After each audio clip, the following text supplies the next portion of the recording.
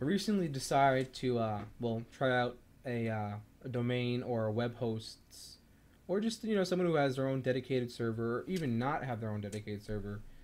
Someone who owns a domain and runs a website. I just tried out Google Apps, and it is literally like a dream come true in terms of email and managing email, and you know it's really really great. And I'll tell you why. Because first of all, I was on my dedicated server that I run. I was using SendMail, and SendMail it's a mail transfer agent. It's nice, but it really doesn't integrate with Spam Assassin, which is a well-known spam blocking software that you can install on your server that blocks spam um, from it.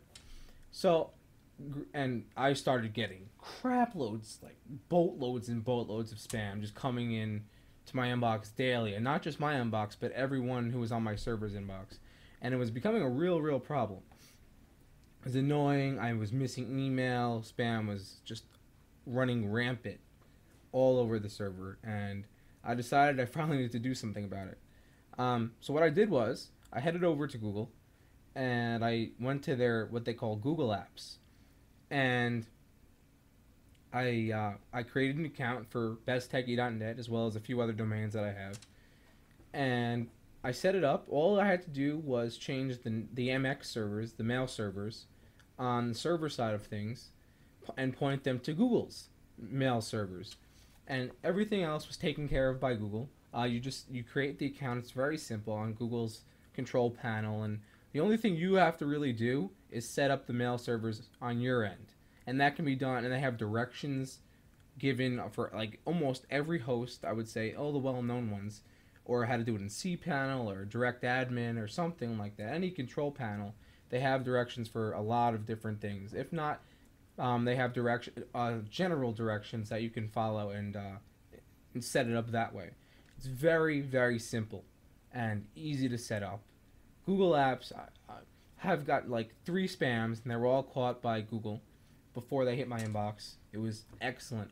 And a nice thing about this is you don't have to rely on Gmail's portion, the web based. You can, as usual, you can forward it to either IMAP, POP3, or both, whatever you prefer, and set it up in Outlook or Thunderbird or OS 10 Mail or whatever.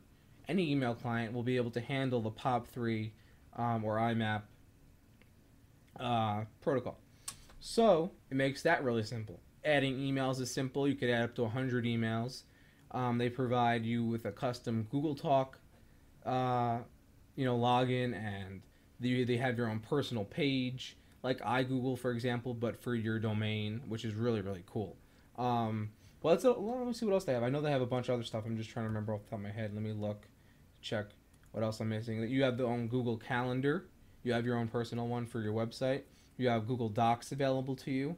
You have the email, of course, and you have web page. You can create your own template, not template, personal little web page on Google's server as well, which you really actually don't need because you have a domain. But they throw it in there, which is nice, just to test things. I guess you could use it.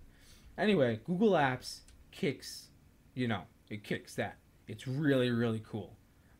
Excellent software, excellent, easy to use, easy to set up, totally simple and customizable for that matter. Because on the web-based portion, on the Gmail, you can actually input your own company logo. It doesn't have to say Gmail if you wanted to use the web-based. You can actually put a logo that you created yourself in place of that, which is really nice and a nice touch. Make it seem like your own webmail type, application, and that's cool. I like that. And you can even change the colors and edit all that. It's totally customizable, really nice. If you're looking for a good way to manage your mail, you check out Google Apps. Have Google use Google mail servers and to manage all your email. So simple. Besides the fact, this is another good reason to do this. Even if you have no issues with spam or your email is fine, this might be a good idea because think of it this way. Your website goes down, your server goes down. You can't receive email if your email is located on your web server. So with Google, Google's not going anywhere.